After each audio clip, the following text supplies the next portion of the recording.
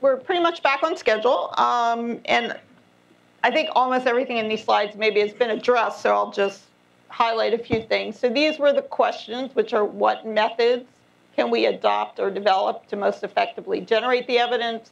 How can we leverage ongoing work from other groups? And what's the evidence that these will scale? And so just a few things from my reading and the discussions beforehand, not necessarily obviously during this discussion, I think that it is important, and this was raised again, I think, by Gail, the SNPs at the early phases of eMERGE use SNPs that are much more common, and therefore you could get more power.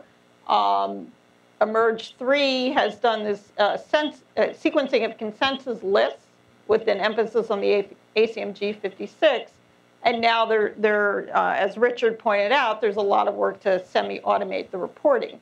But it is important to remember just the point that Gail made, that some of the critical SNPs have been brought through, and so those studies can continue.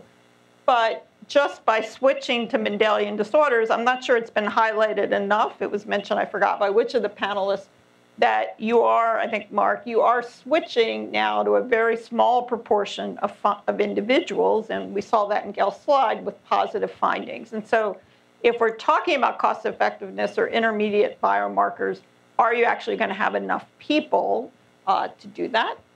And then I was struck that although the sequencing is harmonized, the rephenotyping, the return to results is not. And obviously, you're going to learn from the different approaches, but perhaps in future consortia, one has to kind of decide, does that continue to be a good thing, or is it better to have more harmonization at the beginning?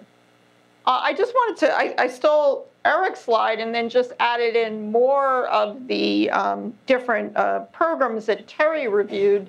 And then I put all of us here on the right with a big logo, because it's a big study.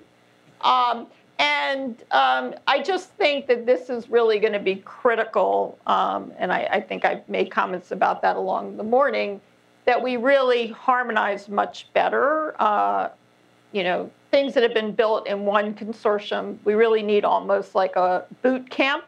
So the PIs of the new consortia, or even the renewing, whatever, really say, oh, okay, what's been built over there that we can use? I think we need some more effective way of doing that, harmonizing across. And of course, all of us have spent a lot of time recently building their tools, and their tools are much more based on smartphones and things like that than some of the other consortia.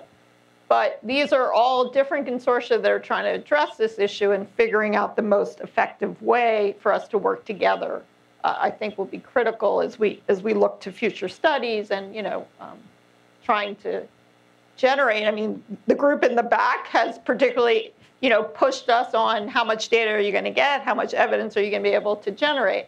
And the more we are using similar measures or harmonizing measures, the better off we'll be. And then this slide basically just says what I just said. And ClinGen in particular isn't doing any trials, but we're also generating standards. And it would be great if those standards are also, in addition to the measures that the other consortia are developing, are one more thing that could potentially be harmonized, the actionability or clinical validity that we're talked about. But we really need to standardize measures for genomic medicine of clinical utility and cost effectiveness and actionability. And one of the things I've learned from this morning and from my own work is genomic medicine is in kind of its own weird space. And certainly the people in CSER that have tried to look at cost effectiveness, you can't just translate existing tools into genomic studies very easily. So I think that's a challenge for future consortia as well. And we had a lot of discussion about that just in the last hour. And then finally, scaling. One thing that hasn't been talked about is what's going on out in the rest of the world. As many of you know, Colors just announced their $99 for the October Breast Cancer Awareness Month. The BRCA 1 and 2 is $99.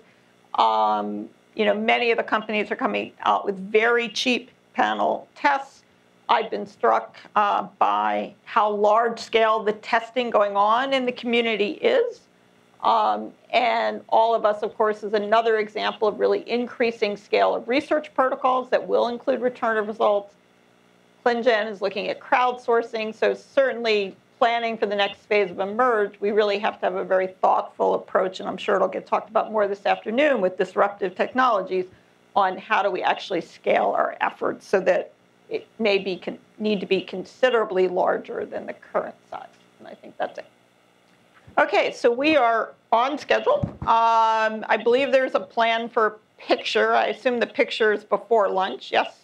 Wrong, you wanna? I just make two announcements. Yep. One is the group photo upstairs, outside of first floor. Outside is cold, but it's better than last time we had a snowstorm. Okay. So get out as quick as possible and get in. And then lunch, if you already had your lunch reserved, the lunch will be provided outside the table. If not, we have a very nice cafeteria on first floor. You can buy lunch from there.